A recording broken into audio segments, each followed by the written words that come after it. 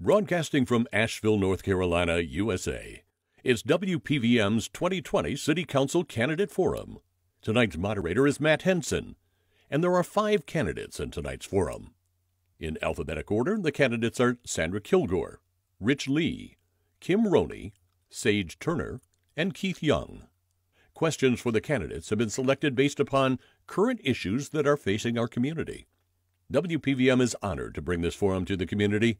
As a non-commercial station, our mission is to inform and entertain our listeners. Good evening, everyone, and thank you for joining us here over at 103.7 WPVM. We are live on the radio tonight. My name is Matt Henson, and I will be your moderator for this very special virtual Asheville City Council debate. So that everybody knows kind of what's going on, we're going to start with 2-minute opening statements from all the council-elects. And then we will move into a 5-question process where each council member getting 2 minutes to answer each of the 5 questions presented. Once that's done, we will go through closing statements from all the members, and then there'll be a short outro video. So I appreciate everyone joining us tonight via the radio, YouTube, or Facebook Live. So what we'll do is we'll get things kick-started with opening statements. We're going to start with Mr. Young, and we will give you the floor to begin. Right. I know folks are going to hear a lot tonight, so I won't take probably all of the 2 minutes, but a little bit of it. I want to say thank you for having this event, this forum tonight, and I appreciate everyone who put this on and those of you who are out there watching. I've been on City Council since 2015, and since I've been on council, I've had the privilege and the honor to work for you, the citizens of the city of Asheville, in a capacity where I believe we've done a lot of great work. It's the times that we're in right now are very challenging, but from 2015 to now, we've accomplished a lot in this city, and we have a lot more to do. We've built the most affordable house. We've helped build the most affordable housing here in the city in quite some time. We've paved more roads and streets and built more sidewalks than any other time in our city's history. We've refurbished and revamped more parks than any other time in our city's history. We've had more infrastructure spending than any other time in our city's history. And we've attacked real critical social issues such as equity and inclusion and systemic racism in our city.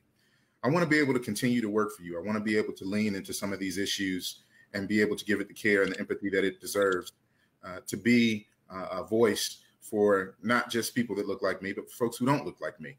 I represent everybody in this city, and I want to be able to do that moving forward as we face some of our city's most critical issues and how we develop and how we grow as a community together. And that is my goal, to make sure that everyone is at the table, that we are listening to everyone, and that we are growing the community in a way where everyone can succeed and thrive together.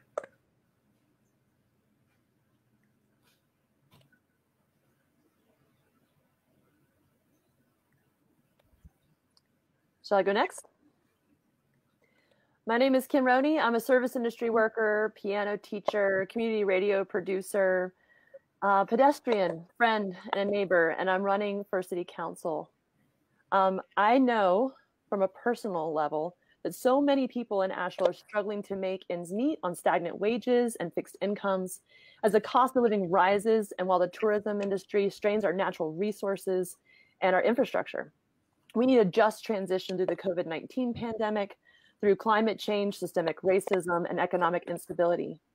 But the work we need to do, we can't do alone. So I need you. We don't yet have enough people on council that are going to center the voices of the people and healing the planet. So I need you to send me to be faithful to the work. I've been attending Asheville City Council meetings for almost 6 years, serving on boards and commissions, reporting back through community radio, through JM Pro, through AVL Community Report Back. But I need you to send me to make these decisions and to be faithful to the work. I'm committed. Please vote for me for Asheville City Council. And thank you so much for your consideration. Thank you, Ms. Roney. Next up will be Sage Turner. I think you're muted, Sage. Yeah, your microphone's off. Oh, great. Thank you. Thank you for hosting us tonight. I hope the sound is coming through okay, and I appreciate you all pivoting in this virtual way. So my name is Sage Turner, and I am running for City Council because I believe we can take better care of each other and better care of our community and how we grow and how we all thrive. A little background about myself before we get into the issue. I lived in Asheville for 20 years and raised my family here. I am a recently empty nester. My son, my youngest, was a graduate of the class of 2020 in the middle of the start of the pandemic. My background is in finance and city planning. So I have a master's degree in city planning. And I currently am employed by the French Broad Food Co-op as their finance and project manager. And we have just kicked off our expansion, and I'll be managing that construction for several years. I have about 20 years of governance experience on various boards and commissions, whether they be nonprofit or business or government. I currently serve for the Asheville Downtown Association, which is an organization of businesses in downtown. I also serve on MANA Food Banks Board, which serves 16 counties, striving to end hunger in Western North Carolina. And both of those I serve for, still serving as their treasurer. For the city, I chair the city's Affordable Housing Committee and the Downtown Commission, and I have been on both of those boards for about 5 years. So every major project or hotel moratorium or housing development or affordable housing policy has somehow been at the tables that I'm also at. We have great community members working on these issues and moving them forward. And I'm thrilled to be part of that work. I so clearly care about affordable housing. The other platforms are education and environmental justice, and growing smart and strategically for the upcoming growth that we know we'll be facing in the next 20 years. And I am concerned about our fiscal sustainability and environmental sustainability and the combination of those two and the pivot that we need to make to really get Asheville going in the direction that we as a community have voiced. And thank you for having me tonight. Thank you, Ms. Turner. Next up, we have Mr. Lee. I'll give you the floor. Thank you. Thank WPVM for putting on this event. My name is Rich Lee. I'm a 23-year Western North Carolina resident, Nashville resident. I am a returned Peace Corps volunteer, and my background is in volunteering, teaching, and community development, although right now I work as a financial advisor for the firm Edward Jones. I'm running for city council because I think the explosive growth of our region is outpacing the city's ability to plan proactively and to manage it. And so we're seeing growth that is benefiting a few industries or a few people, but also leaving many people behind. It's producing unequitable results. As somebody with a financial background, I'm concerned about the city's ability to keep planning for affordable housing and new greenways, new sidewalks, new parks, and transportation amenities. And so I want to bring that financial background and a background of a longtime resident who sees the community changing and cares. I'm a parent of 4 elementary age kids who are in Asheville City Schools. So I'm also concerned about the situation in the Asheville City Schools and in our city's role in directing that. I'll just add, since I want us to be able to get to the questions from the forum, that I have served as the chair of the city's Multimodal Transportation Commission, co-chair of the city's Greenway Committee, treasurer of the Buncombe County Democratic Party, Green Opportunities, and a number of other local organizations. Thank you. I hope I'll have your vote before November 3rd. Thank you, Mr. Lee. And finally, we have Ms. Kilgore. I will give you the floor. Hi, everyone, and thank you so very much for putting this forum on. My name is Sandra Kilgore, and I'm actually a native of Asheville. However, I've only been here back home since 2012. I went to Asheville High School, UNCA, and I left here in 1976 to go fly for the airlines. But anyway, what I wanted to say is this. On my return home in 2012, it was like Asheville had changed so much. It wasn't the place I remember leaving. And because of that reason, I stepped out and I started doing things, working in the community, helping people with home foreclosure prevention and anything I could do to help, because people needed help and there was nowhere for them to get it. I started working with the Arthur Eddington Center. We were able to secure the Arthur Eddington Center for the neighborhood. And it's been an epic educational center for the South Side area. And the reason I ran for city council is because Asheville's not the place I remember growing up. I remember when people used to work together and take care of each other. I remember when people took care of the children in the community just like they were their own. And now all of a sudden it seems so divided. And when I say divided, I'm not talking about just the racial divide. I'm talking about the divide among the community. And that was something that I wanted to base my campaign on. I wanted to base my campaign on uniting the whole community and working together because we're stronger together. That was the reason why I'm running. And I tell people that right now I do have my own real estate company that I run, but let me give you a little background from where I came from. I was born and raised in a home 700 square feet with 6 kids and 2 parents. I remember getting food baskets left on my doorstep. I remember my father telling the children, eat today and don't worry about tomorrow. This is how I grew up. And what I want to let people know is working hard with the I'm sorry. But working hard and working together, then we can all thrive because I'm an example. Thank you. All right, thank you. That's the opening statements. We're going to now transition into the questions that we're going to be presenting tonight.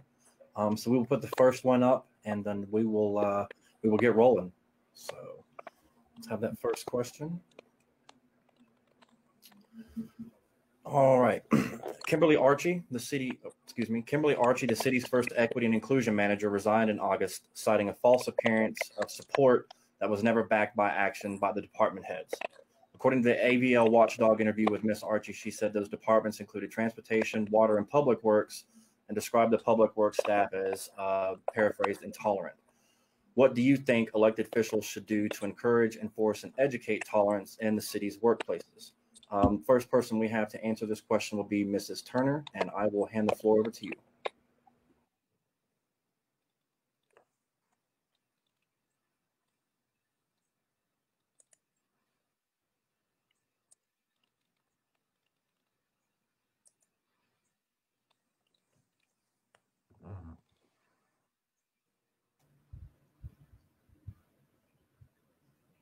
I can't hear Sage. Is it just me? Yeah, Ms. Turner, your microphone's muted. It shouldn't be. Can you hear me? Yeah, we can hear you now. If you want to start over, that's fine. We can hear you. Okay, thank you. Let's see, I'll start over. So I think what's happened is unfortunate. I recently read the article in the AVL Watchdog. I'm disappointed to learn of Ms. Archie's departure. Having worked with her on a couple initiatives, I thought she was an incredible asset to the city. So I think as an elected official, we have oversight of 3 positions, one of which is the city manager. So we have to hold the city manager accountable to what's happened in this situation and learn more about this disconnect. It sounded like Ms. Archie had attempting to discuss issues with the city manager, was experiencing ongoing problems with a couple of departments, and her concerns were never ratified or heard. It's not okay. So as elected officials, we have to hold our employee, Ms. accountable for that. I also think we've made some good initiatives in the last 3 years, and we need to remind ourselves that a culture shift at the level that we need is expansive, and it's going to last more than one person and more than one role and more than one era. And I think, it's unfortunate, and I hope that we are able to restaff this position and look at alternative ways where the Department of Equity may be more streamlined inside departments instead of an outside body that is weighing in on various topics. I'm not sure what's happening with the time. I'm getting a flash that the time is up, but I'm not sure if the meeting happened. Yeah, we'll need to reset that, but you can continue. Okay. So some of the things that we could do are look at how this department has been rolled throughout various issues. One of the issues that comes to mind is the hotel moratorium. As the chair of Downtown Commission, I was heavily involved in this. And when we reviewed the overlay district, which is when we put different maps out and said this is where hotels may or may not be allowed, I was very curious to hear from the Department of Equity and Inclusion how they felt about these new zones on the map. In the history of Asheville and other cities, we have actually redlined and zoned certain areas that had economical impacts on the community, and it seemed like a pivotal thing. So I'm looking forward to learning more about issues and how the department itself can be more universal in its approach and more responsive to particular issues as they come up. In that particular case, I would have liked to have seen a report from that department on their perception of how this impact from the new zoning impacted the rest of the neighborhoods and communities around it. Thank you. Okay, thank you. And next up, we'll have Mrs. Roney. I'll give you the floor. Thank you for asking this question.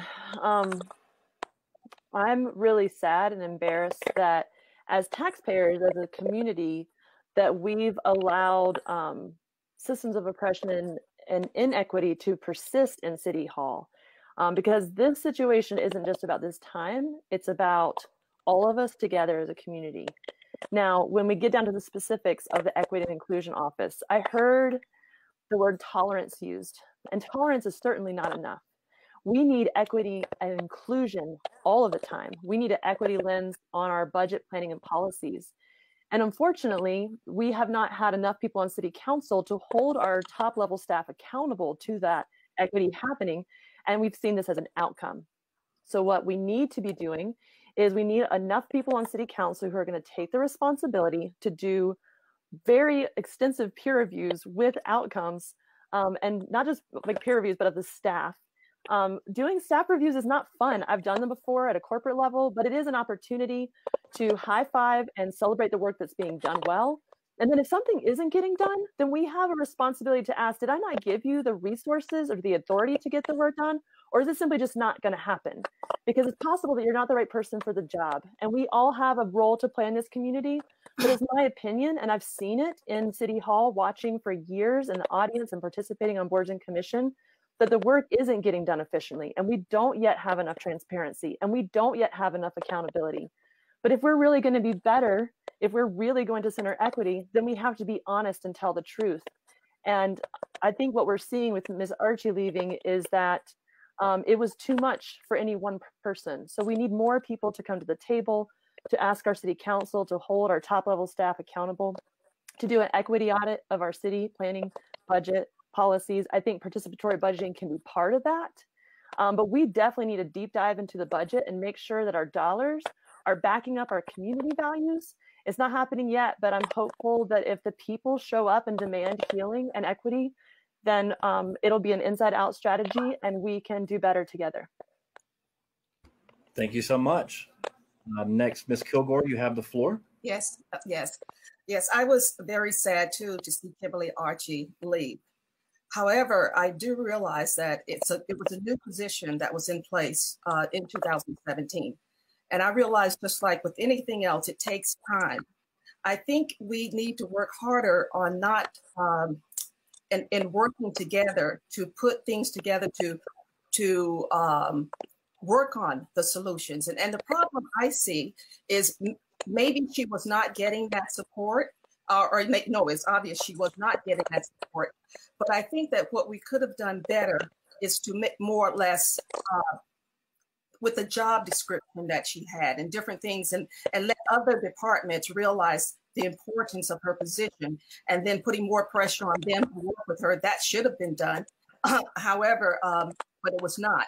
And those are things we need to work on towards making people more accountable. We need to have more oversight, and that is what the council's for. However, like I said, I do realize this is a new position, and with new things, it usually takes time for them to work through the issues. And this just sort of magnifying glass on pretty much of issues that actually need to be addressed more thoroughly. So, and that being said, I don't think it's anyone that's to blame for it happening. I think it was just something that happened that has put a magnifying glass on it, and we need to actually work hard to get the issue resolved for the community. All right, thank you, Mrs. Kilgore. Next up, we have Mr. Lee. I will give you the floor. Thank you. Thank you for this question.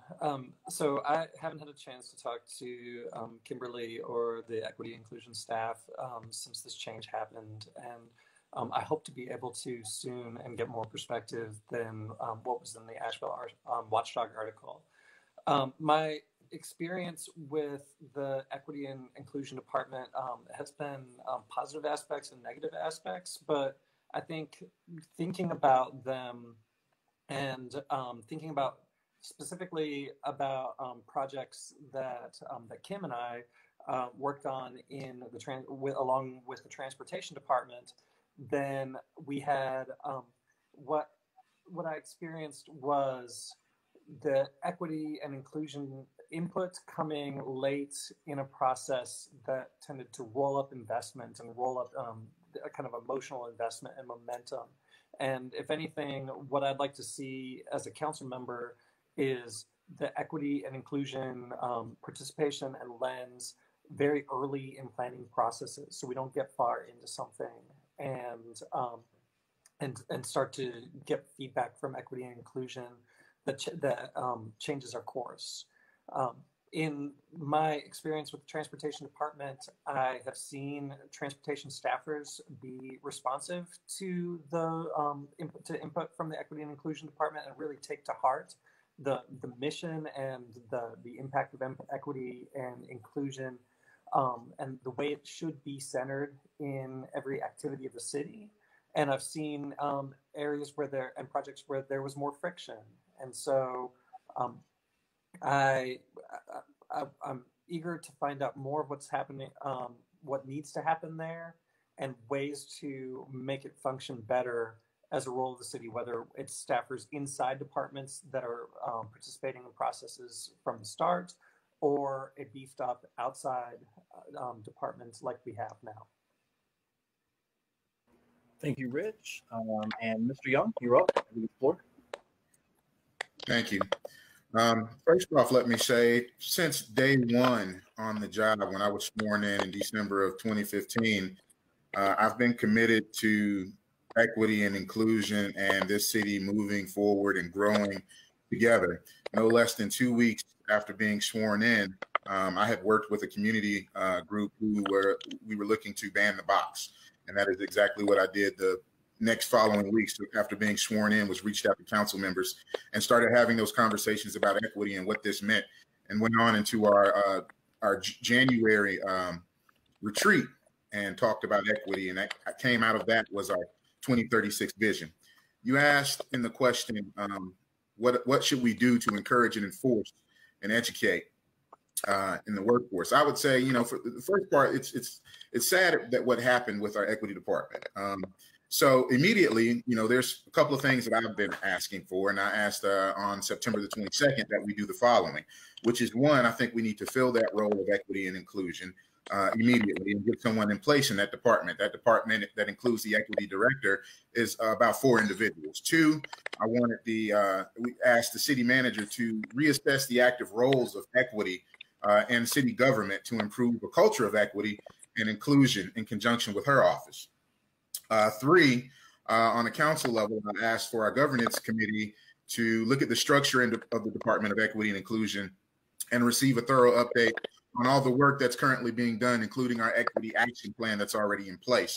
And 4, I've also asked for the city attorney's office to explore other ways of weaving equity into our culture within the city, even if that includes another position that answers to council, or looking at what can be done with the current structure. And then lastly, I've asked that council take part in its review of the city manager when that comes up to talk and see how we can better synergize our relationships and expectations on communication on what is expected on the front of her office, and have a review ready for us for whoever is on council, and follow those steps to begin with to continue to strengthen our equity department and make sure that equity is in every facet of what we do as a city government, that it is included in everything that we do, and that lens is being applied to everything that we do. So if we can't go out into the community and expect the community and private organizations to implement equity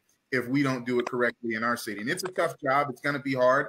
Some things that we've been working on for quite some time, since 2015. And I don't expect these things to be solved overnight, but I do expect us to lean into all of these conversations and tough issues and try to figure this thing out together.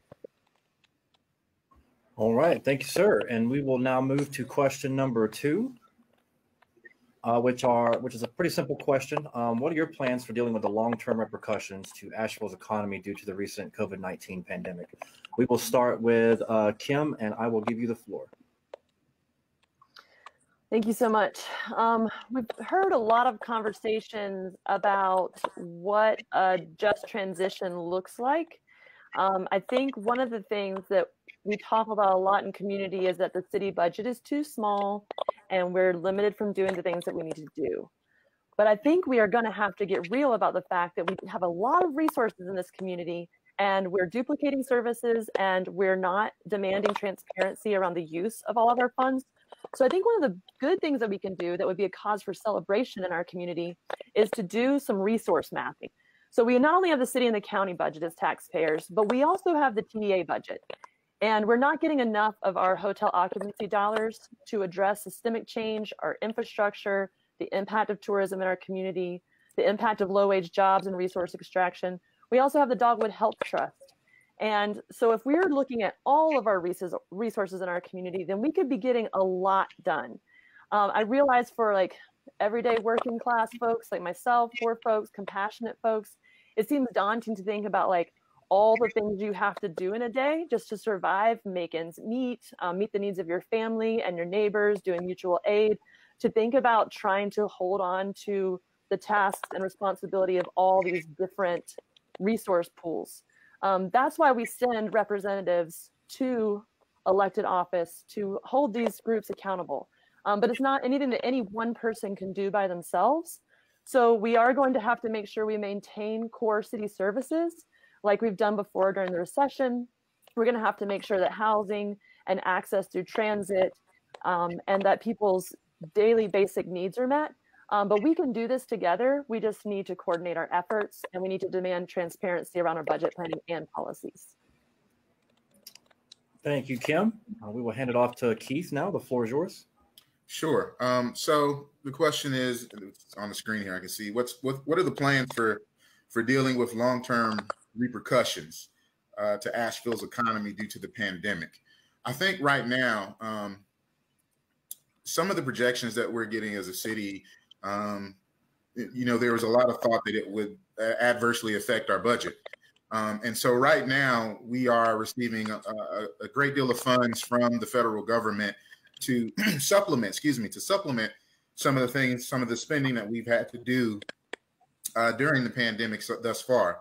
So we're covered on that end. And then our fund balance is looking to project at a normal pace of about between 17 to 18%, I believe, which is a pretty healthy fund balance to have. So what happens now moving forward? How do we deal with the long-term repercussions? I think immediately, you have to look at small business here. There was a question in another forum that we had about a week ago that I talked about this, and we have to strengthen up our small businesses to begin with. It takes a lot of work to open a new business, and you've got to arrange financing, you've got to find locations, suppliers, hire workers, and basically, during this pandemic, if a business declares bankruptcy and shuts down during the pandemic, that whole process has to start again, and it's going to take time, it's going to take money, and that's going to produce a slower recovery. So, in addition to once our economy really opens back up, businesses are probably going to be fearful that, a resurgence of corona or something else may happen to slow it down. And those businesses might be less likely to invest in equipment, research and development, and that affects our long-term growth. So also, aside from the businesses, we have to take care of our lost human capital, which is the workers for these businesses, and try to diversify, what comes in as new businesses. But for the workers who lost their jobs, the relationship between workers and businesses is very valuable. So we've got employers and workers who would typically spend a lot of time, we've got to help them find a good match.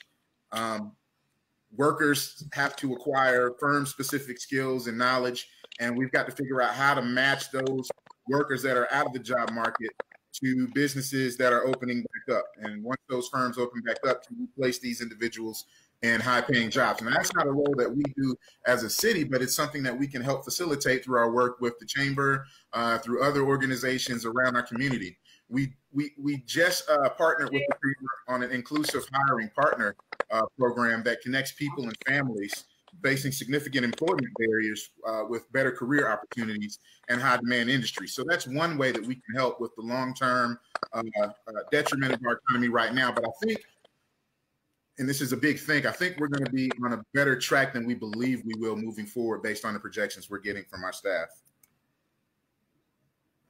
All right. Thank you, sir. Next, we have Rich, and I will give you the floor. Yeah, thank you for this. So I think the biggest part of dealing with the long-term repercussions is to deal with the short-term repercussions and triage the damage that's being done right now. Because Asheville is on the verge of losing potentially thousands of families that live here when the eviction ban expires at the end of the year. Asheville is losing irreplaceable small businesses and artists, independent craftspeople, and the institutions and businesses that create the culture that is such a big part of the value of what we have here. And so one of the things we've seen just on the news prior to this interview starting is that federal help is not, and stimulus is not likely to come until after the election. State stimulus and support may not come until it is too late to save many independent restaurants and stores and businesses that are teetering on the edge here in our community. So we have to preserve those, because if we lose them, there is no getting them back the same way that they have. It'll be more openings for chain businesses, for national businesses, and for a generally older and wider population to fill back into the area, especially as people flee climate change in other areas of the country. So the city and county need to be the leader of this, and they need to release those balance funds to the maximum safe extent possible.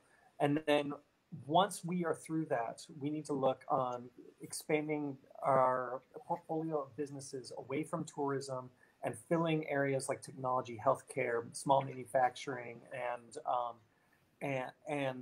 the kinds of businesses that have already proved to be recession resilient here, and that can employ our workforce that we have here with sustaining career track jobs. Thank you. Thank you, Rich. Sage, you now have the floor. Your microphone's off. I'm so sorry.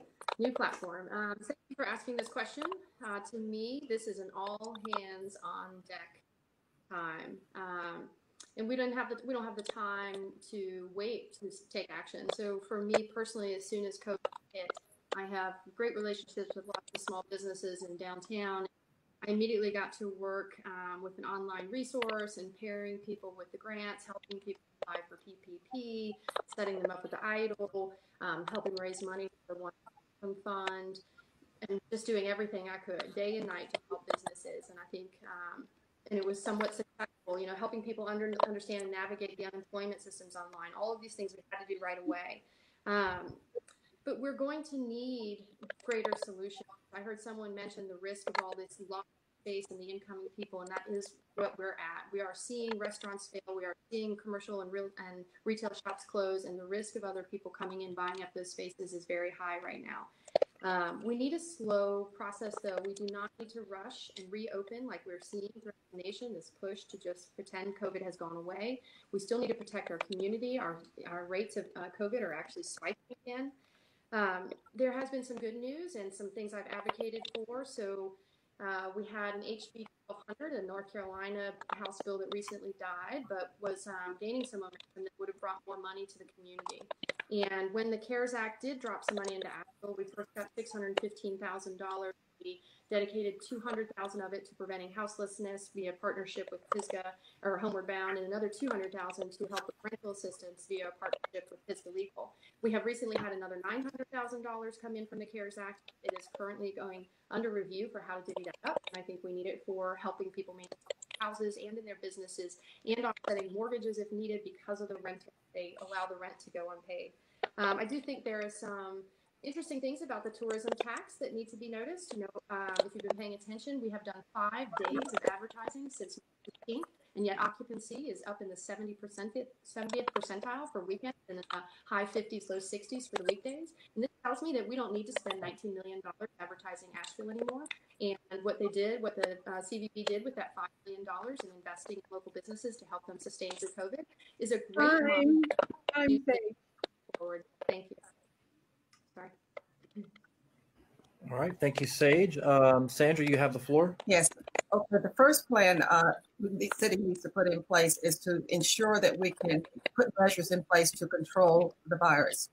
Because basically, if the virus is not the economy and what's happening with the people in the community, the reason why is the virus. The virus is the root. And until we get that under control, then our economy will suffer. So basically, I think the first thing they need to do is ensure that we have programs in place to mitigate and destroy the growth of the coronavirus. Because once those measures are put in place that lowers the coronavirus threat, then people will feel comfortable. People will go out to restaurants and they will support the businesses. And pretty much the people will come out. And pretty much when people come out, then the economy will basically grow. As far as the people that are going to be suffering as far as rents and things like that, so different programs, I know that Stages will thrive, and these programs are going to be very important, and we need to make sure that they're can actually put out there to help the community stay afloat. Small businesses are suffering and will be suffering greatly. So I think they're the ones that actually need a lot of support. So I think that we need to actually set up strategic plans for going out and speaking and talking to the people in the small business arena and sort of figuring out what their needs are and what we can do to make them sustainable. Because with their growth, then the economy will grow. And pretty much, and I think we could pretty much take care of ourselves. As far as the city council and the budget, of course, all essential services and things like that should be covered first. But any additional monies, rather than be put in frivolous or not frivolous things that we don't need right now, we need to make sure that that money is going to growing our economy.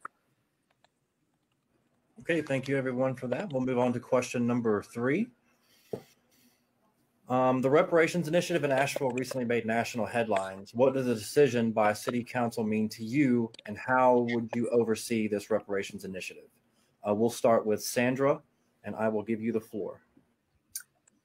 Oh, I was very happy to see, and I was very proud of City Council for the initiative to vote the need for reparations as part of our agenda.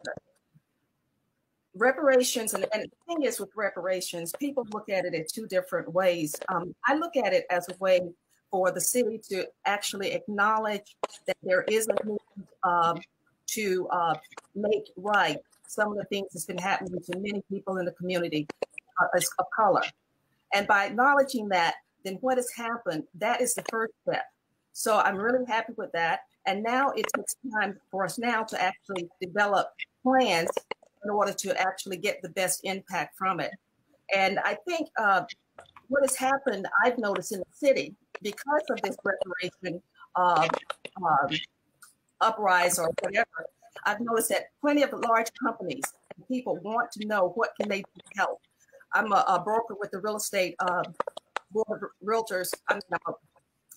I'm a member of the political action committee for the board of realtors. And the one thing they came to me and said, Sandra, how can we help?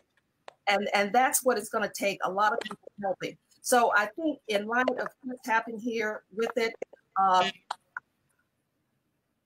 I basically think that it was a very good movement, and I think that I will make sure that I do all I can to get as many companies involved as possible to make sure that it helps the community. All right, thank you, Sandra. Next we have Keith, and I will give you the floor. Thank you. As many of you probably already know, unless you've been under a rock, I was the council member who introduced our reparations resolution. And, I've said this time and time again, there's this concept in America that's called the American dream, that we basically all have the same opportunity to generate the kind of wealth that establishes true meaning to the words life, liberty, and the pursuit of happiness. And even though, through those words, Black Americans haven't had that opportunity. We have a storied past in this country and a history that continues to haunt us basically to this day through policies and procedures that hinder our unabated opportunity that everyone wants. So based on that history and those current systemics enters reparations, as we talked about earlier tonight, equity and inclusion. What does it mean to me? It means all of those things, acknowledging our past and also acknowledging the fact that systemic racism and oppression has definitely been built into the systems that we all live and work in. How do we further reparations? How do we oversee the reparations initiative? I think that's laid out in the reparations resolution with the inclusion of other municipalities around our county to come to the table and join us along with members of the community to tell us how they want to be made whole through reparations. From a council standpoint and a leader in this initiative, I would say that council needs to establish some funding for reparations, funding that would allow individuals to get grants for generational wealth, to buy homes, land, start businesses, those sorts of things. I think we've got a long way to go, but I think there's some ways that we can do that. We can start a blended component unit where, as Sandra mentioned, she's had people that want to donate. We can do that where individuals and private organizations can donate to it, as well as the city offering funds up for a reparations initiative to figure out how can we continue to lean into this as we do many other things and acknowledge that this is not going to be fixed overnight. But the city of Asheville is in a good footing, more so than other places, to complete this task and get it started moving forward. All right. Thank you, sir. Next, we have Rich, and I will give you the floor. Thank you. So in 1963, at the during the civil rights movement, and basically the end of official Jim Crow, the average white American had something like 7 times more net worth, more household wealth than the average Black American. And if you've ever owned a stock or home or property, then you know that over time, that time plus wealth is more wealth. And so what we've seen in America is we've seen a gap open up between Black wealth and white wealth due to the policies of Jim Crow and the legacy of slavery, and also due to things that have been policies that have continued to be in place since then. But what I think is really clever about reparations and the reparations resolution is it recognizes that the city or the state government or the federal government can't just declare we're going to be equitable from here on out and that gap shrink on its own. There has to be some way to return wealth that was misappropriated or taken or disinvested from Black communities. And I think the reparations resolution lays out a good roadmap for how to make that happen. It points specifically to city government projects like the East End Valley Street project that removed land from Black ownership, that basically destroyed Black business districts, and says that's a way that a direct city action took wealth away from Black families of Asheville. It points to the economic and cultural impacts of disparate policing, which we know we have here in Asheville, and how that can remove people from the job pool or from future earnings and wealth. It points to the problems in their school system with the racial academic opportunity gap or achievement gap. And so it lays out ways to say, these are ways that wealth has been removed from Black people in Asheville by direct policies of the city, and here's how we can start. And then we can start to bring in these regional players and state and federal for action on an increasing circle of items. All right. Thank you, Rich. Next, we have Sage. I will give you the floor. Thank you. And I want to make sure we thank the Racial Justice Coalition and Rob for their work in helping draft these reparations resolution. The history is, to move forward, we have to understand the history, and we have de-equitized Black Asheville, not just Asheville, but many cities have, through what happened with redlining in the 30s and again with urban renewal in the 50s and 60s. And it continues to perpetuate currently with the criminalization of Black men and the equity gap between Black and white children in Asheville. It is still continuing. So I would be honored and thrilled and humbled and very excited to work on reparations initiatives. And to me, I think there's going to be some kind of community process and a reparations committee.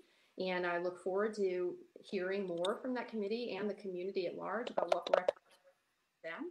I think for me and my where I come from in life, I know that home ownership as a single full-time parent has meant all the difference to me in starting my family and getting my son into college and starting generational wealth. So I think home ownership is key. It is also one of the things we decimated through urban renewal. I think we have to talk about equity in policing and public safety. We have to talk about equity in our education system, both in the gap that we're seeing between our Black and white children, but also the fact that North Carolina, we are biased in North Carolina for the school to prison pipeline, which is absurd and needs to be said and recognized and fixed. There's also entrepreneurship. We decimated Black business districts, and that needs to come back. And we're not, despite saying it as a goal and putting it on paper, we have not taken the initiatives to make sure we are funding Black-owned business or funding Black contractors. I'd also like to see our youth recruited. We have a significant high school population that we could be recruiting from to directly tie into AB Tech's solar installation program, which is directly tied to our initiatives to become more solar and renewable energy sources. And we need to do things like strategically draw those lines together and get our kids and our youth and our Black members of community fixed and working on the initiatives on the environment. So I would be thrilled to work on reparations, and I look forward to hearing more from the community about what that looks like to them. All right, thank you, Sage. And Kim, you have the floor. I'm really humbled to speak on this matter. And as a white person, I just want to say thank you to intergenerational Black leadership like the Racial Justice Coalition, Black AVL Demands, and our youth who are making a demand for change and for us to get in right relationship with each other. I appreciate the resolution, which calls on us to tell the truth. When redlining destroyed the Black business owners and economic engine and neighborhoods weren't just housing, right? So we have like grocery stores, and we have faith community, and we have community centers and schools. We took all that away. So I appreciate the acknowledgement, but we don't yet have reparations in Asheville.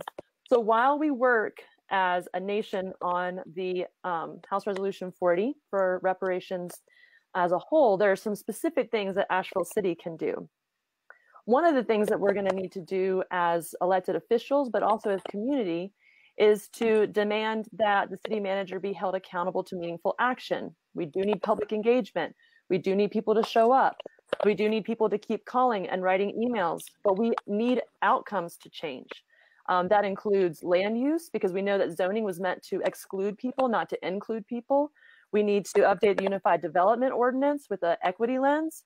We need to address the opportunity gap in our schools, and that means working with people who are already doing the work through mentorship programs and through training programs and reentry. It means making sure that people feel welcome and included, and that means reimagining public safety. But once again, if we're going to do the land use and we're going to heal our community and we're going to get in right relationship with each other, it means doing more than just writing it down on a paper. It means more than just talking about it. We actually have to follow through in getting this done together. And I'm thankful for our leaders that are pushing us, and for our youth who are in the streets and on the phone and writing emails. I think this is only going to be possible if we all join together at the table and see through meaningful action for outcomes that for healing and would be a cause for celebration. All right, thank you everyone for your answers. We'll move on to question number 4. How do you think the recent actions of law enforcement during the protests, especially those that made national headlines, reflects on the city council? I will start with you, Rich, and I'll give you the floor. Well, so I was fortunate enough to attend some of the protests before the actions that we're talking about, and I didn't experience them directly, but seeing them from home on the live feeds and hearing about them in the news afterwards, and hearing the reported actions from my friends and neighbors and family members that were there is just horrifying. And there's no other word for it but an overreaction that breaks our community and that breaks trust in government institutions. And it shows, I think, going forward, that there is real resistance to change inside institutions of city governments, like we were talking about with an earlier question. So As far as city council's actions go there, my personal feeling is that that moves such as the curfew and calling in the National Guard turned out to be escalations. In the early days of the rallies and protests downtown, moves such as the firing of the tear gas on the Jeff Bowen Bridge, where there were children and peaceful protesters involved, weren't happening. And the city manager needs to account for that as the manager of city staff, and city council needs to account for that as the manager of the city manager. That's all I got. Thank you, Rich. Kim, you have the floor. Yeah. As a person who, I'm really brokenhearted about this, y'all. Like, we went and got tear gas in advance to use against our neighbors. And that is unacceptable anytime, but especially during a pandemic that affects the lungs. But it's not just the tear gas. When we brought in officers from Hendersonville and the National Guard, we brought in people that have 287G agreements with ICE and who work with immigration enforcement. So we can have a lot of a conversation in our town about how we can't be a sanctuary city, but we brought people who work with immigration enforcement into our city. That is a problem. That's a problem that belongs to all of us. It's not just our city council, but it is on us to hold our city council responsible to instruct the city manager and to ask why we went and got tear gas on purpose to use in advance on that Sunday. How did that happen? I am under the impression, because my heart is broken, that this was coming. It was just caught. And I know there's a lot of concern about the water bottles, and I think that's egregious, and we're deserving of that kind of national attention. But we need to talk about the harm against Black, Brown, and Indigenous persons that happens every day that isn't recorded, the trauma that isn't seen, the people that aren't held accountable. Because right now, we're really having this bigger conversation because white people were hit in the face with projectiles. And so if we're going to heal our entire community, then we're going to need to see accountability. And that means taking responsibility, not council saying, I just want to make really sure that y'all know that we didn't say use tear gas. We all did. We passed budgets. We passed policies. We don't have written consent to search for anything but cars. So a car driving down the street has more constitutional protections than I do walking on the sidewalk. We can do better. We have to demand better. Thank you, Kim. Sage, you now have the floor. I too was very disappointed in how we handled the protest, and I have friends and coworkers that were injured and impacted, and I embarrassed isn't even quite the right word. It's just unjust. It set me spinning. How did we get here? How did the police force become this volatile? How are we as a community supporting this and perpetuating it? Are we training these officers? Is there a line item in our budget somewhere for this? Are we storing tear gas? Are we buying it every year? Does it expire? What are we investing in these things that are so damaging to our? And while I'm thankful that there was an initiative from the police chief to stop afterwards, I'm very disappointed it happened in the first place. I'm very disappointed we have riot gear for these types of situations and that people were ready and armed and trained to handle it. I learned so much from that experience, and thank you to Matt, who was out there filming it. And just the energy in the streets was somewhat terrifying and enlightening. We need radical change. I don't know what that looks like, and I think it's going to take time and community input and trial and error. The words defund or improve law enforcement, reimagining public safety is what comes to mind for me, and looking at how we are handling our community and caring for each other. When we are sending armed officers out to help people who are experiencing a mental crisis, it is not helpful. And we have people who specialize in mental health. When we are sending armed officers to meet houseless persons in our community undergoing a situation, that is not helping them either when we have homeless advocacy and specialists in our community. So there are some things that we can check off the list right away, but we really need a grander conversation in Nashville, in the state, in the region, in the nation, about how we are handling and caring for our community members. And personally, I just know we can do better. Thank you, Sage. Keith, the floor is yours. Thank you. Kudos to the comments from him. I appreciate that, because in this moment we have a lot of issues to deal with, issues that affect all of our citizens.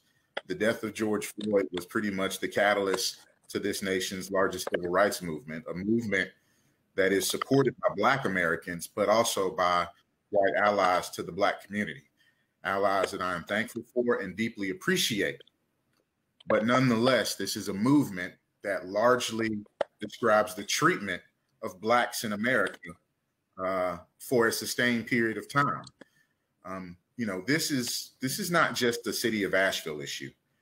These are issues that other municipalities and diverse communities around this country basically have to wrestle with on a daily basis through a larger context within American history and what has happened throughout it that brings us to this very point in time. We are basically at a precipice where action does need to occur. Now that we all understand that, let's move forward with reimagining police and keep in consideration those who are greatly affected by policing in America on a daily basis, not just to protest, not to minimize anything, but to elevate and say, now that we all realize how serious the situation is with policing in America, how do we move that forward? How do we actually reimagine what policing looks like? Not only for me as a Black man, but for those who experience any sort of adverse actions from the police that violate constitutional rights, such as the Fourth, illegal searches and seizures, all of those things. We have a lot of work to do, but the only way for us to move forward is to, one, acknowledge, realize, and move forward together with the understanding that some of these issues affect a greater part of our community. Thank you. Thank you, Keith. Sandra, the floor is yours. Yes, I too was very upset with what happened with the police department and the protesters. But like Keith and Kim and all of them were saying, this is something that basically it's a reflection of the poor training in the police department.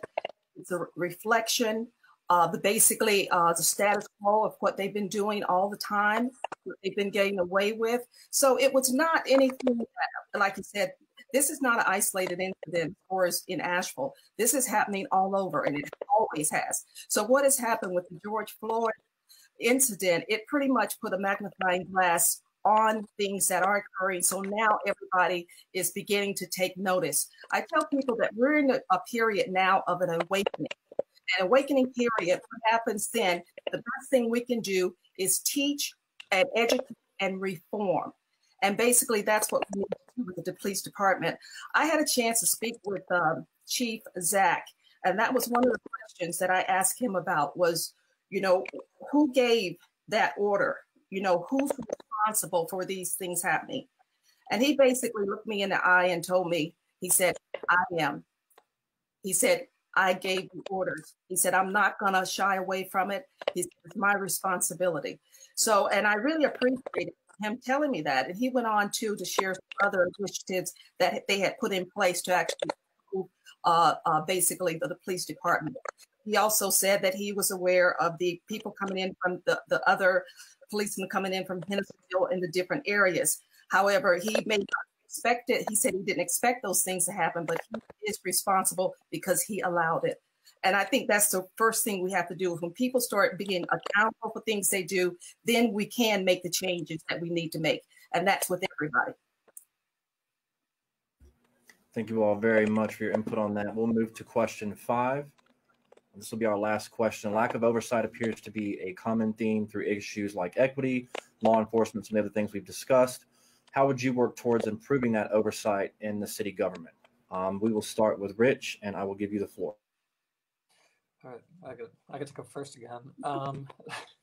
So this is something that is actually, if you go look at my website right now, there's 3 pillars of what I want, why I want to run as a city council member. The third of those is that we need transparency and we need to rebuild trust in government. And what I say in that section is that without a transparent government that's trusted by the people and that's reaching out and hearing everybody, none of the other stuff that we try to do is going to get very far. And I think that's what we're seeing when we see city council react in belated and haphazard ways to crisis after crisis.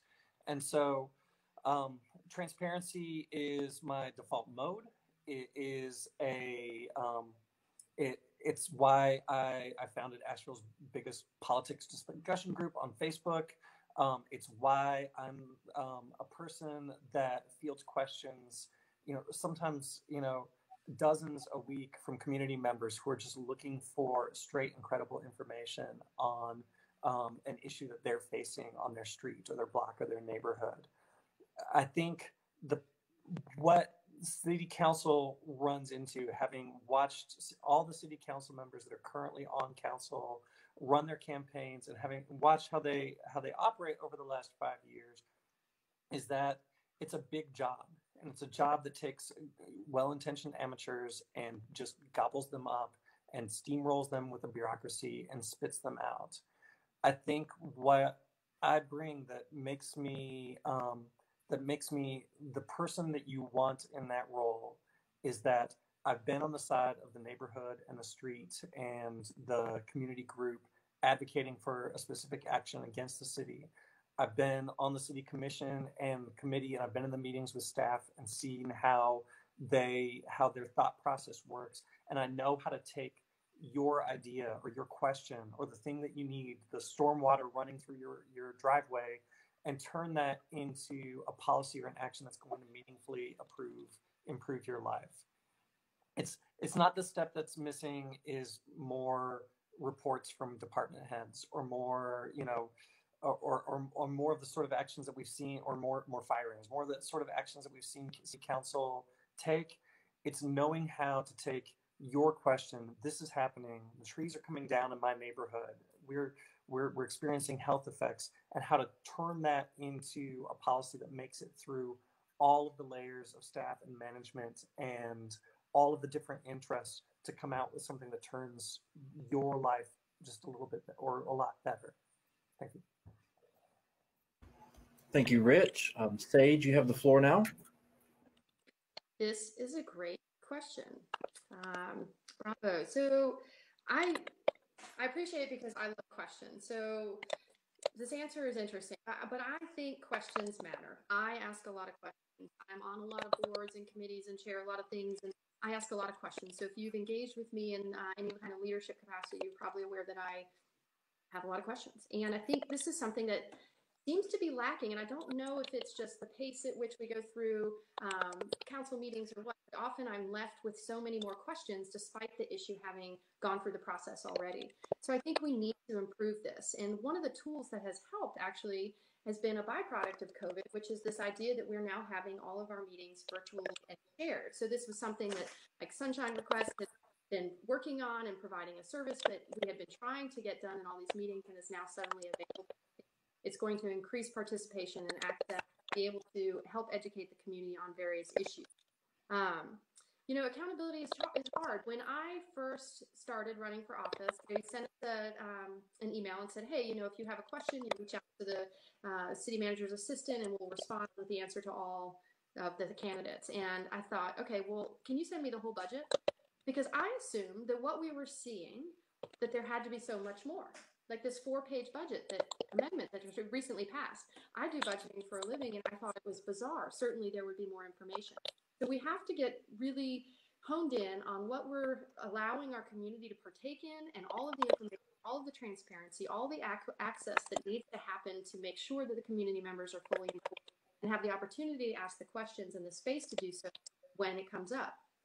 I also think that Asheville is quite remarkable in a lot of ways, but one of which is that we are trying to be everything all the time. And we want to lead on every issue, we want to address every issue, and sometimes I'm worried that we're overwhelming ourselves. And just like the rest of us individual lives and businesses, you can't do everything all the time and do it well. So if we are trying to focus and trying to hone in on access and accountability, then it should be one of our 5 top things. and not have 30 top things, which sometimes it seems like we do. Yeah, I think I'll stop. Excuse me, I think I'll stop. Okay, thank you, Sage. Keith, you have the floor. See, a lack of oversight appears to be a common theme through issues like equity, law enforcement, etc. How would you work toward improving that oversight in city government? I think the way to improve oversight in the city government is to have a council and members on council that are willing to ask the questions, that are willing to say, we need some answers, willing to push the envelope and not just accept, what's coming to us from staff. I think Rich made a good point, which I would agree with, which is, bureaucracy does tend to take good-minded, hearted individuals and chew them up and spit them out in a way that you can't possibly imagine. And there has to be an ability for individuals that come on council to be able to say, we're going to ask the questions that sometimes folks don't want us to ask. We're going to ask them not only behind the scenes, but we're going to ask them in public as well. And we're going to hold everybody accountable for that oversight, transparency, and everything else. That's what people look for when they can't be there. Everybody that goes out and votes for you can't be in that meeting that it's not public. Everybody that goes out and votes for you can't grab the mic from you on the dais and say, ask these questions. They can only look to you and hope that you are willing to ask some of the things that make you uncomfortable and to figure out a way collectively as a group, how do we move forward and make this right for our citizens? And it's, working together, asking the tough questions, and being part of a team to work collectively for the citizens of Asheville. And I think, that's exactly right. So kudos, Rich, for saying that. That's exactly where we need to be. All right. Thank you, sir. Kim, you have the floor. Well, I feel like we can look forward to doing a lot of improvement in this area. So I think this is a time to get excited because, first of all, I've been running on participatory budgeting and democracy for this whole year and the last time that I ran in 2017. I've been at every city council meeting but 3 since December 9th, 2014. And I've reported back to the community. I attend 12 to 15 hours of board and commission meetings a month. And I was doing that because I knew that so many of my friends and neighbors couldn't be in the room when important decisions were being made about them without them.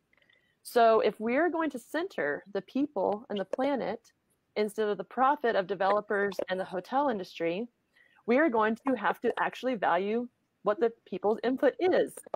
And I don't see that happening right now. I have seen public comment cut down.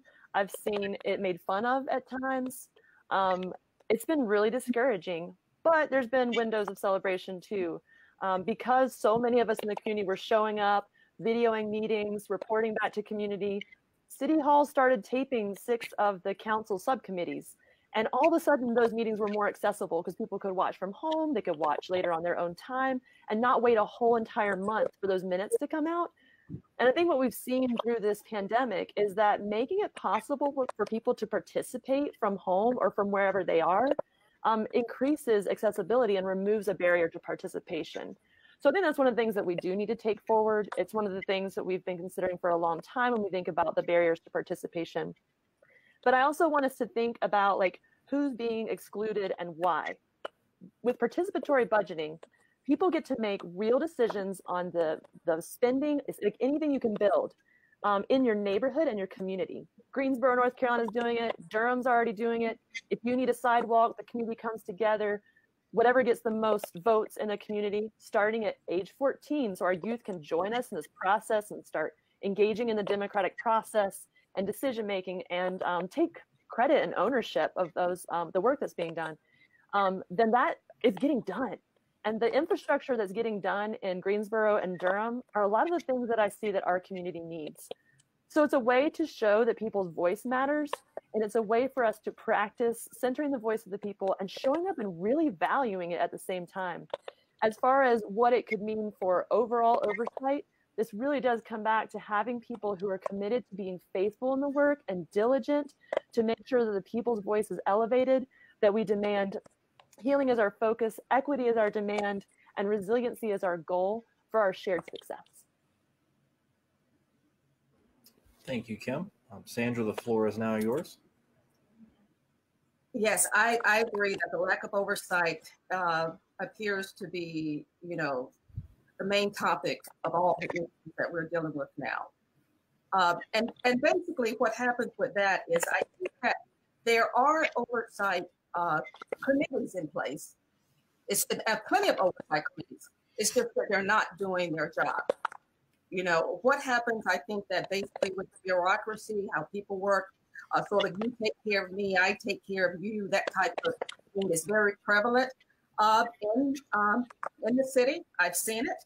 And I've also seen, as far as situations, is the squeaky wheel. As like I said, Apple's got a lot of issues. And I found out that the squeaky wheels are the ones that get the oil. Not the one that's most needed or necessary. It's the squeaky, the ones that get the loudest voice. And I think what we need to do is sit back and look and start simplifying issues. Simplifying basically like as far as budget issues and things like that so the people can actually understand what is going on. And then if you simplify it and then you prioritize different things that are important, like Kim was saying about letting people vote on what they think or feel like is more important to get done, I think we could definitely see some change. What I was basically concerned with is we do a lot of talking in the city. I've never heard so many discussions and surveys and but no action. And that's the reason my campaign was based on solutions plus actions equal results. And the reason I said that is because people need to see the results. People need to see and feel the changes. Otherwise, it's all useless. And that's what I'm basically about. I think that my campaign, what I would do is make sure I get out there and find out what the needs are that the people want and make sure that they can see those changes and they can feel those changes. And I think that's what's needed. And one thing about me is this, I tell people, I have been on every side of the road of pretty much everybody. I know what it's like to have nothing. I know what it's like to have everything I want. And I know what it's like to lose it all. And I know what it's like to build it back. And that's what I'm doing now. And that's what I would bring to the city, knowledge and experience. And I could garner on those experiences to do things that the community need. And that's why I'm running for city council, because I think that I definitely can bridge the gap of communication that the city so much deserves. Thank you. Thank you all so much for your time and thought in those questions. We really do appreciate it. What we're going to do now is we're going to move into the closing statements. Everybody will get 3 minutes. We're going to start with Sage. So I will give you the floor. Again, you guys have 3 minutes to make your closing statements, and I will step away. Thank you, Matt. So again, for those of you who are listening on the radio, not necessarily tuned into video, I am Sage Turner and have lived in Asheville for 20 years. You've heard us talk a lot about some important issues in the community tonight, and I just want to express that I'm committed to this community. I have raised my family here and have no intention of leaving Asheville. I'm committed to our community processes. I'm committed to neighbors. I'm committed to the ongoing situations that tend to creep up, but also the long-term solutions that we need to make this city the sustainable and environmental, fiscal, and socially responsible and sustainable community that we all seem to so desire, but can't seem quite how to figure out. I don't think it's easy to share a lot of information about these various positions in a 2-minute answer. So I want to encourage everyone to go to my website, which is sageforasheville.com. And I've put a lot of time and effort into this because of the pandemic and the limited way that we've been able to meet and discuss things with each other. So there's a lot of information on positions. There's a lot of videos. I'll be sharing this kind of forum if you weren't able to see it tonight. There are endorsements and testimonials. There's COVID resources. There's a lot of information. And I think, with the current situation and being this close to voting, I encourage everyone to go and do their research. We've all answered a dozen or so questionnaires. I've posted all of mine on there, and I would appreciate people taking the time to look at that There's also an ask and answer portion where you can reach me directly. You can also email me at sageforasheville@gmail.com, and I will do my best to get back to you. I think we have a lot of hard work to do in Asheville, and it's not necessarily going to be easy work, but I'm a very hard worker, and I am committed to this community and to doing the best that I can to help us get through the various issues. And I need your support. So we have about 9 days until early voting. Early voting kicks off on the 15th and runs through the 31st, and voting day is November 3rd. So it's crunch time, and I would like your support. I need your vote. I would like for you to consider volunteering and contributing to not just me, but all the candidates that you support here tonight. And I appreciate your time. I appreciate WPVM for making time for this forum and for hosting it virtually, and Matt for your moderation. And thank you. And Thank you so much. Mr. Keith, we will step on you and I will give you the floor. If you weren't here in 2015 to vote for me and you're wondering who Keith Byrne is, I'm a deputy clerk of Superior Court. I'm a kid who was brought home as a baby to live in public housing, whose grandparents were the first in the city to live in public housing, but I'm also an individual who believes in opportunity. And our country right now is at a critical point in this day and time. We are dealing with so many issues, from who sits in the White House to who's sitting with their knee on my neck as a Black man in America. And through social economic catastrophe and a pandemic, it seems as though things just won't let up. And as we get closer to election day, it seems as though we all face issues that are insurmountable. However, they are not. And in every race for every office around this country, we are all fighting for what Joe Biden says is the soul of our nation and the communities that we all call home. It is imperative that we elect individuals who stand for what's right, individuals who are willing to speak truth, individuals who are willing to listen, and individuals who are willing to show leadership. We are at a moment where we need each other. We need our communities to be strong, all of our communities, the ones that organize and the ones that don't, because this election isn't about who has the best plan on paper. It's about who has the courage to bring us all together and the ability to bridge the gap between bureaucracy and the many communities that we are supposed to serve, so that we can all thrive together, so that we can live together, so that we can grow together. Asheville is going through a tremendous period of not only dealing with all of our socioeconomic issues, but economics as well. And we need small businesses. We need them to thrive. We need our buses to run. We need our people paid. We need our police. And we all need to be a community of one. We need each other, and we need to move Asheville forward together with everybody around the table. I'm already leaning into all of our critical issues and approaching them with what I hope anybody who comes on council would approach them with, and that's empathy, compassion, poise, and a duty to serve our entire community. I've been on the job. I've been doing the work. I've been able to bring a much needed perspective to the table in this city that hasn't been voiced in the way it has in the past. And that perspective is important. And it's helped change the trajectory of this city in a really meaningful way. I want to continue to amplify your voices and your concerns and work for the improvement of all of our communities, our collective community, which is Asheville. And so I hope you'll give me your vote and allow me to continue to do the work and to continue to amplify your voice so that we can all move Asheville forward together. Thanks. All right. Thank you, Keith. Next, we have Kim. I will give you the floor. So once again, my name is Kim Roney. I'm a piano teacher, service industry worker, community radio producer, and friend and neighbor. I rely on public transit. I walk and I ride my bike, so I know that we need improvement of infrastructure. Before the COVID-19 pandemic hit, I had the opportunity while canvassing to knock on the door of the house where my great-grandmother lived in Kenilworth. She was 9 years old when women got the right to vote, but not yet everyone had the right to vote. I spoke with my great Aunt Faye about what it meant to live here in Asheville during the Great Depression.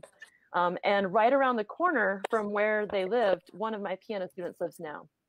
And so I hear my students talking about how Asheville has no love for them, but they're going to have to leave when they get old enough because there's no affordable housing. Their parents are struggling to make it here. There's not jobs that pay well. So one of the reasons I'm running is I see that we have an opportunity, a choice to make together, because we're woven together and we need each other. Are we going to maintain the status quo? I don't think we should. It was hurting each other. It wasn't working. And it is not about getting in the right relationship with the planet. Or are we going to be about it being better? And that means that I'm committed to the work for climate justice, for reimagining public safety, which for me means standing in solidarity with the Black AVL demands and intergenerational leadership calling to divest from 50% of the police budget so that we can invest in long-term safety strategies like what keeps us safe, housing, mental health care, economic mobility, being able to access work and groceries, community gardens, and being prepared for a resilient community in the face of climate change. I'm committed to a fare-free regional transportation network that includes safer roads and more mobility that's accessible. I'm committed to participatory budgeting that ensures equity and the people's voice at the table during our budget and planning and policy decisions. I'm committed to deeply affordable housing through creative and cooperative solutions and addressing our opportunity gap in our schools. I can't do this work alone. I need our entire community to come together to hold me accountable to this work and to join me in the work. You can get more information, including all the issues that I just addressed that I know that our community needs, we need to do together by visiting my website, which is kimroney4asheville.com. That's the number 4, so kimroney4asheville.com. And I want to invite us to remember that during this year where we're dealing with so much at a national and state level, that these local issues are going to be handled by the people that are on the back of your ballot. So when you show up to vote early, October 15th through the 31st, please don't forget to make sure you turn over and do both pages of your ballot. Look for the people that you can hold accountable at the grocery store and on the sidewalk so that we can do this work together. I'm endorsed by Councilwoman Shanika Smith, Councilman Brian Haynes, Reverend Amy Cantrell, and many neighbors like yourself, the Sierra Club, the Sunrise Movement North Carolina, and Sunrise Asheville, Equality and Free, the Buncombe County and Asheville Association of Educators, our firefighters, the Center for Biological Diversity, and people like you. So thank you so much for the opportunity to join here at this forum today and at my old stomping grounds, WPVM. Thank you so much. Thank you, Kim. Sandra, you now have the floor. Okay. I'd like to thank everyone for giving me this opportunity here this evening. And I would like to ask for your vote. And the one thing that I think that we really need to start working on is I think people need to start communicating. And when I say communicating, I mean, what happens with people is this: when people are afraid of change, and what we're going through right now is the biggest change pretty much in not only the country, but in the world that I've seen in my lifetime. And this particular change, and one thing about change brings fear. And the reason I bring this up is because we can talk about these issues all day long, but unless people actually understand what is going on and the impact and how it affects people, all people, then it's almost in vain. And the reason I say that, the Black Lives Matter movement was really something like 68% as far as popular vote. People loved it. As of now, it's dropped down to the 52%, and I mean lower 50%. And what happens with that is because people are fearful. They're fearful of change. So I would like for us to take this opportunity, all of us, to educate each other, to start having those difficult conversations with your neighbors, your friends, your teachers, even your children. We've got to start having those conversations where we feel comfortable. People wonder about what's going on with the police department. If you notice, a lot of the policemen that do these things that we look at, how could they do that? They're doing it out of fear. Let's be real. It's fear. And so until we start changing the complexion of what really is going on with the race and the racial injustice and the systematic racism, until we start really understanding, we can talk about those terms and use those terms all the time. But until the people start understanding the effect. And the one thing about me, I will say, I know what it's like to be falsely accused, arrested and arm twisted behind my back and handcuffed in front of my peers in a crew room as a flight attendant. I know what that feels like. That happened to me. And you know what my crime was? My crime was past due parking tickets that were never even due. Now, and the reason I tell you these things, we need to start sharing our experiences so people can understand. It's not us just beating a drum and talking about racial injustice and all these different things. Pretty much everyone I'm talking to, people that I talk to, they've experienced these same issues that I have and many more. So I think that the main thing we need to do in the city, in the community, is start uniting, coming together, having those difficult conversations. Once we have those difficult conversations, then we can start moving toward solutions because people will begin to understand. So I tell people all the time, we are in the awakening period, and from the awakening period, we will move on to the Renaissance, which is the rebirth of a new community together. Thank you, Sandra. Rich, you now have the floor, sir. Yeah, I'm sorry for having to step away. Somebody just broke in the front window of my office and was trying to come in. So, oh, wow. Yeah, so I'm going to have to cut this short. No worries. You know, I look at this field and the field of people that ran in the primary, and, you know, obviously we're drawing more and more talented and qualified people to each one of these elections. And so when I made the decision to run for city council again, I really spent a long time thinking about what do I offer that the city needs right now? And I found, after I thought about it for a long time, that my answer really wasn't that different from what it was when I made the decision the first time 15 years ago. No, I'm sorry, 5 years ago. The city is changing. The qualities that we've known and loved over, you know, however long we've been here are changing. And I'm not sure that they persist through the next decade. The city that supported me as a teenager and a guy in my 20s working in retail, but living a life that I enjoyed with my, you know, and participating in arts and culture and the vibrancy of the community is changing. The people that are arriving here or coming out of school in their teens or their 20s now aren't having the opportunities that we have.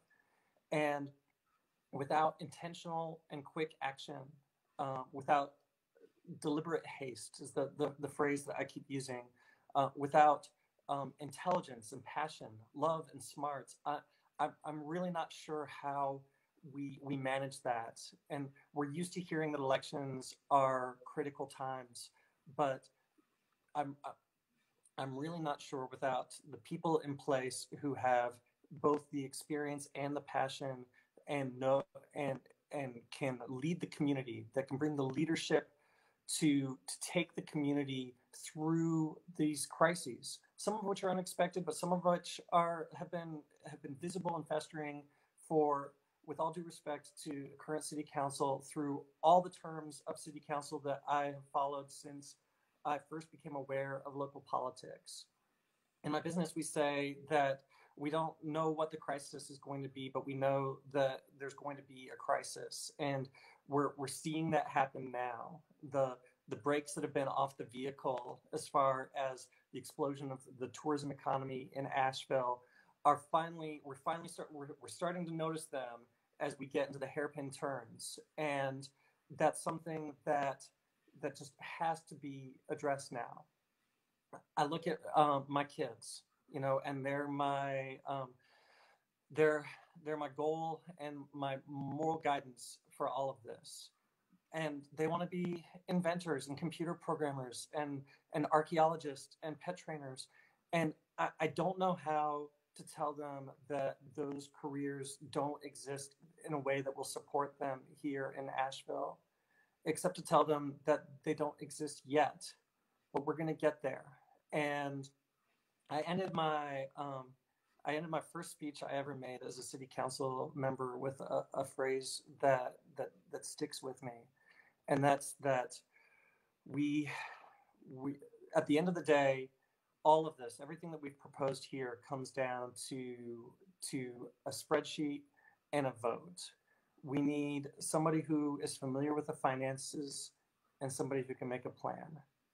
And so why not a person who does that for a living?